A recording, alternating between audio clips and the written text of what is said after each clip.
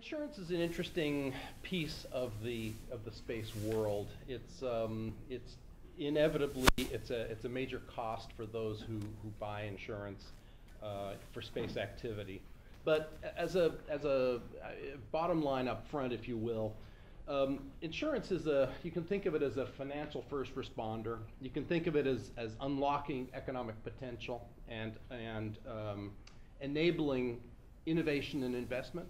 So without insurance, you would have, excuse me, in the space world, you would have much less and maybe no innovation or investment because there would be no protection for the inevitable things that go wrong. So I've been in the space insurance business for 35 years. I'm not a recovering astrophysicist. I'm a recovering French literature major. But I did go to the same university as Mark at UC Santa Cruz, where I did study French literature. But I've also been a pilot, I've been a musician, I've done a lot of different things, and that's kind of led me to where I am today, running the space insurance group at AXA XL. AXA is a huge company, 120,000 people, 150 billion in revenue. They bought XL, a small insurance company, last September. And so we're sort of a bolt-on company to them. We've maintained, for my group, we've maintained our US domicile so that we can continue to do some very important work with the US government. We are, as Mark alluded to, we're the proud insurer of Planet and their satellite launches and satellites on orbit. We've done a lot of work in the new space world, the small sat world. We're by far the leading insurer of small satellites, small launch vehicles, new space activity, space platforms, what have you, as well as our work in traditional big geo platforms and the like.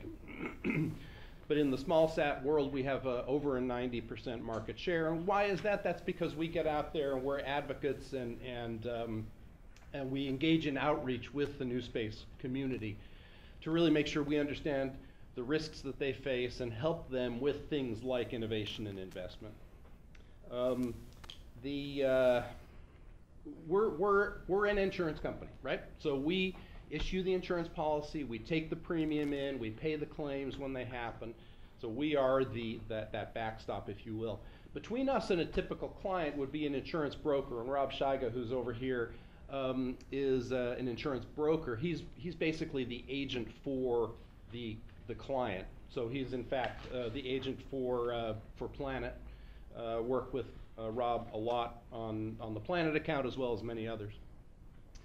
The question the issue that I've been asked to address is liability for bad things in space, but also can insurance be somehow used as an incentive for good behavior?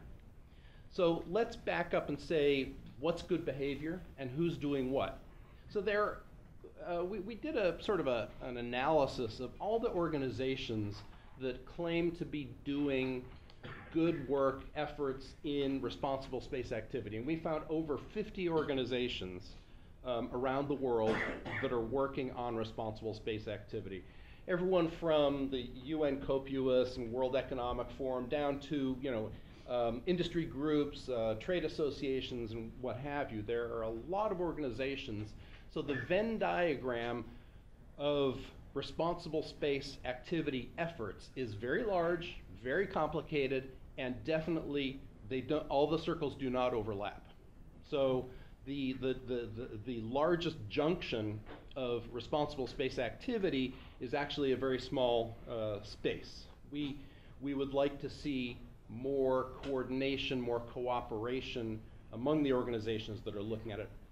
Responsible space activity is going to be critical, not just from our point of view because we don't want to pay claims, but because as I forget who said it, but people talk about this tragedy of the commons. If there's a bad day in space and there's effectively pollution of major important orbits, that could really affect not just communications and Earth observation, but PNT, position, navigation, and timing, and other things that our world relies on every single day.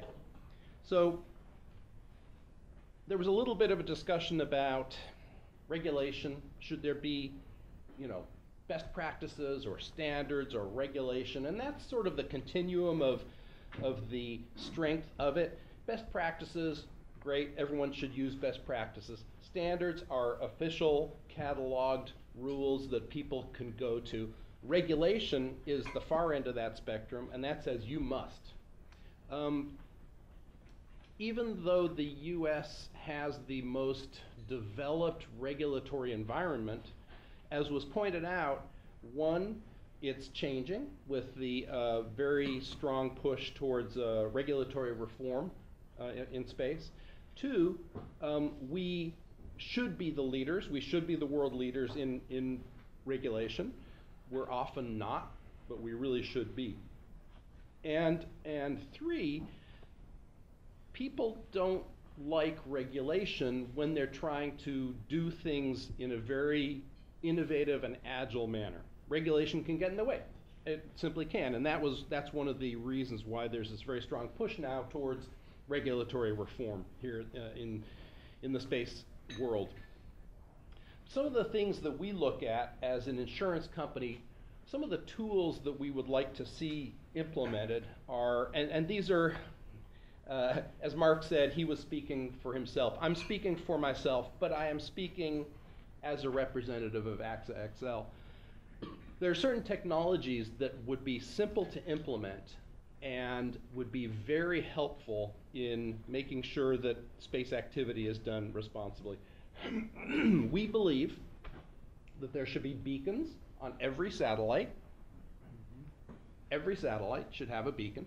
It's small. It's the size of a Post-it note and self-powered, and it just needs to transmit every 10 minutes or half hour or what have you. It's very simple to do. There are some organizations and some enterprises that are working on beacons. Cameras. We believe there should be cameras on launch vehicles, and a lot of launch vehicles these days do have cameras. There should also be cameras on complex satellites to be able to look at deployments. Cameras take power, mass, bandwidth, and all that, but cameras have proven very useful in a number of cases. And then, maybe most importantly, and Mark alluded to this with the planet constellation, most of their satellites are in the 400 or 500 kilometer altitude. Our feeling is if you're above, say, 600 kilometers, you should have propulsion on your satellite. I wouldn't say you must, but I would say you probably must. Because if you're above 600 or 650 kilometers, you are not going to come down very quickly at all. You're just going to be there for a long time. Propulsion, again, takes mass, takes power, takes, it's expensive. But there are cheap solutions, and they don't need to be able to get your satellite out of orbit in 5 minutes or 5 hours or 5 days even. If it gets it out of orbit in 5 years, that's perfectly adequate for the standards that the US has implemented. But we feel that beacons, cameras, and propulsion are absolutely key technologies that satellites should have. And I believe that, again, from the point of view of leadership, if organizations start using any of those technologies, they will, others will be convinced to do the same. So from a leadership point of view, I think companies like Planet, like other well-thinking, forward-thinking companies in space, I think that those are the models we should follow. Incentivizing good behavior. Well, everyone wants a good driver discount, right? Everyone wants a good driver discount. The notion of insurance is, though, that everyone pays into the pot, and those few that have the claims take out of the pot.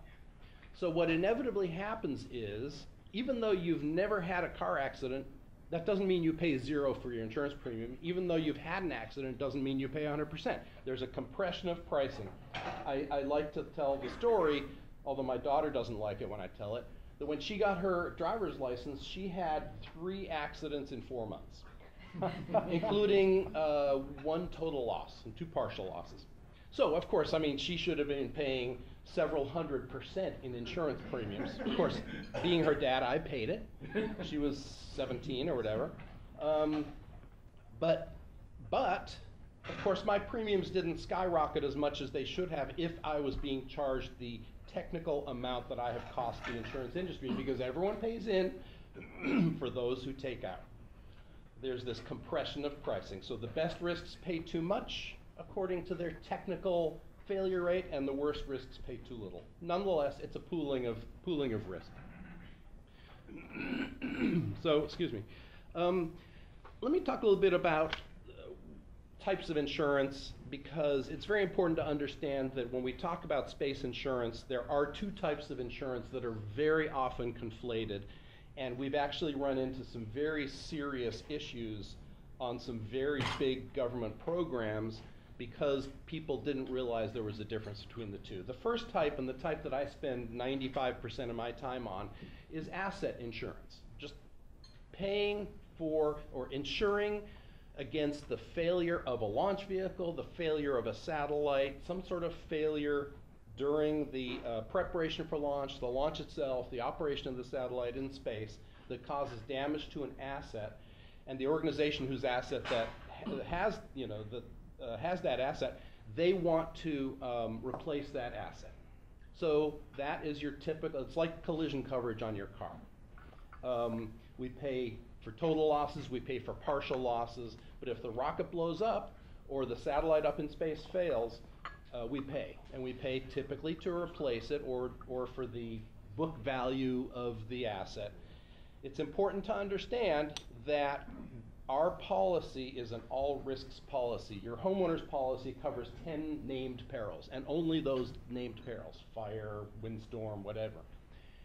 Our policies are almost the opposite. We pay for everything except those few things that are excluded, and as all insurance policies do, we exclude war, we exclude nuclear, we exclude terrorism.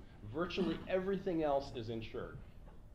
So we insure against a rocket blowing up. We insure against a satellite failing for any reason, a solar flare, a meteoroid, somebody left a rag in a fuel line. I mean, we've seen it all. It's sort of like that farmer's insurance ad that you may have seen on TV, those farmer's insurance ads. Yeah, we've seen it all. And we really have. We've seen some very funny and very amusing and very silly things happen in space that have cost us a lot of money. That's okay. That's what we're here for. We embrace risk. We take risk. We're paid to take risk. We're an insurance company. We're paid to take risk. We don't mind risk. We don't avoid it. So that's the asset insurance. And that, when you hear about space insurance, when a rocket blows up or a satellite fails and you read about insurance in Space News or CNN or what have you, that's the type of insurance that they're talking about. The other type of insurance, which is really the domain of what we're talking about today, is liability insurance. So liability insurance, in general, pays for bodily injury or property damage to unrelated third parties. Okay? So if a rocket blasts off and it falls on Cocoa Beach on July 4th while everyone's watching the fireworks and injures people or damages property, the liability insurance policy will pay for that, will indemnify for that. The FAA, which issues launch licenses for US launches, requires that launch companies buy or show evidence of financial strength up to what's called the maximum probable loss, the MPL. So whether it's ULA or SpaceX or Orbital, Northrop or whomever, they have to buy insurance to cover losses to third parties, to unrelated third parties, bodily injury, property damage. Above the MPL, there's a regime in place where the government would indemnify for any losses above that. And the highest MPLs out today are about close to 300 million. But they could be as high as 500 million. And above that, there's a roughly 2 or 3 billion of government appropriation that would pay for losses beyond that 500 million or 300 million. And above the government regime, then it's back on the launch provider again. in return for forcing them to buy that insurance to protect unrelated third parties, the government requires that everyone involved in the launch essentially hold each other harmless and agree not to sue anyone in the chain, all the way from the launch vehicle operator down to the person who's providing the screws to screw on a piece of hardware onto the rocket, all the way down that chain. The provider of the propulsion system, the provider of the attitude control, what have you, the satellite operator themselves. Everyone agrees to not sue each other if there's a problem that results in a third-party loss, bodily injury, property damage to unrelated third parties. So, again, asset insurance is what you hear about most. Liability insurance is what we really need to talk about here today. So, I like to describe space as essentially a no-fault regime. If there's a collision in space, yes, indeed, the Outer Space Treaty and the Liability Convention say that the responsibility for third-party damage is on the nation state from which the object was launched. So if you have a Russian rocket that's launched from Kazakhstan, carrying a French-built satellite for a U.S. client or U.S. operator, and the operator is going to lease capacity to a UK company or something like that. With all those countries involved, ultimately it comes down to the nation state from which it was launched, which would be Kazakhstan, except that Russia takes responsibility for launches from Kazakhstan.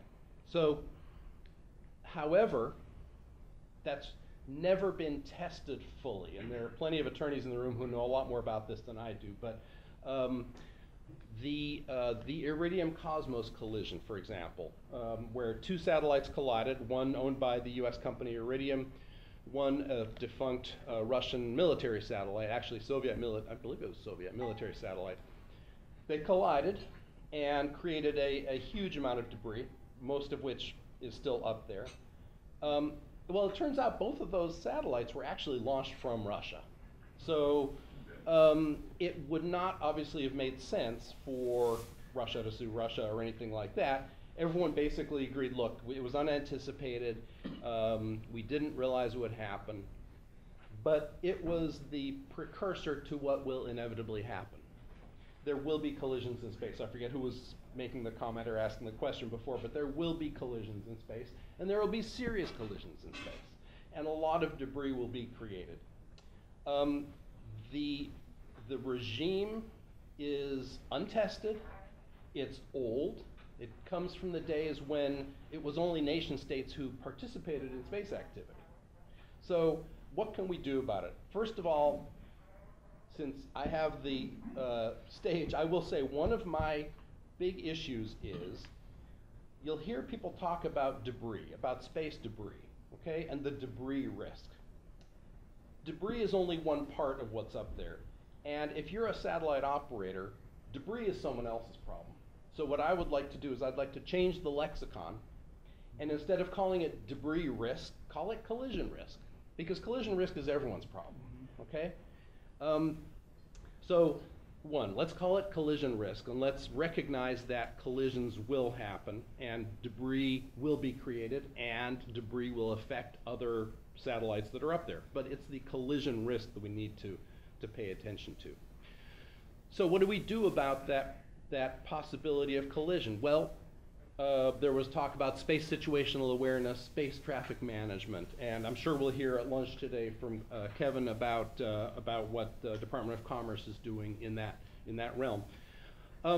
Space situational awareness, knowing what is up there and where it is and what it's doing. Okay, there are a lot of new systems that are coming online, both commercial and government, that will vastly increase the amount of information that we collect on space objects. Right now we can see things down to the size of roughly a softball or a golf ball, but pretty soon we're going to be able to see a lot smaller objects, so we'll see a lot more of them. So one of the big issues there is really the assimilation and analysis of the data. We're going to have a lot of data. In the same way the planet gets 6 terabytes a day, we're going to be getting a lot of data on space objects.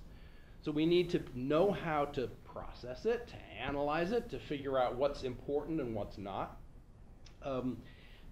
People think that the main risk is between big objects. And indeed, there is a lot of risk between big objects. There's a fellow out, Darren McKnight, who I'm sure many of you know, who has done a lot of analysis on collision potential between spent Russian upper stages. Basically, 2 school bus size objects that have in the past come within meters of each other. 2 of those colliding would basically double the catalog of tracked objects instantly. That would be very bad. So yes, big on big is bad, but what's also bad is what's called lethal non-trackable objects. So small objects, maybe a centimeter or smaller, moving at relative velocities, very high relative velocities, can cause a lot of damage. So these new systems, whether they're optical or radar or what have you, that are coming online, will be able to track a lot of that previously lethal non-trackable debris. That's great, but again, the issue is how do we take the data and analyze it and actually use it? So we talk about space situational awareness, then we talk about space traffic management. Space traffic management is making sure people know when they need to be doing things. If you carry that one step further, you could talk about space traffic control in the way we talk about air traffic control.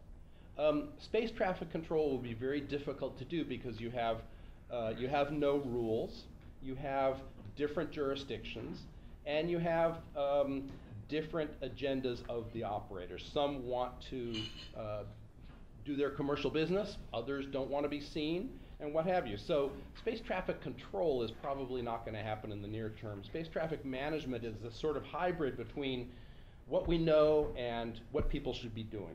It's a very difficult thing to implement, space traffic management.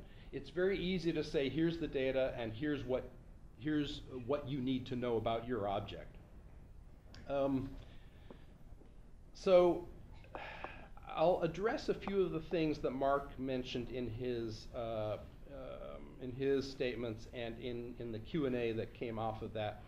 One of those was government activity in space, or I should say, does a space company like Planet need to have the government as an anchor customer? Well, there was an interesting conference that Wayne Hale's company put on in January out in Boulder, where that was the question. And you know, the response was raised that, well, where do you draw the line? What's government activity and what's not government activity? If Planet is selling information for agriculture, that's great, and maybe some of that makes its way into the government. Maybe the government is even sponsoring farmers to use that data. Well, essentially there's government money involved in that. So to draw a circle around what's government activity is very difficult. On the ASAT test, indeed, Planet was right out there with the first statement that that was a bad thing to do. And Planet has probably launched more satellites on Indian launch vehicles than any other company, any other organization outside of India. And bravo to Planet for saying that was bad, even though they're an anchor customer of the Indian launch vehicle. What was interesting in that was, indeed, the Indians, it was before the election, right before the election, it was during the conflict with Pakistan. The Indians wanted to show their capabilities. Well, within several days, China came out and said, oh, we are going to cooperate with Pakistan on space activity. Well, that's, talk about unintended consequences. I mean, this is pushing,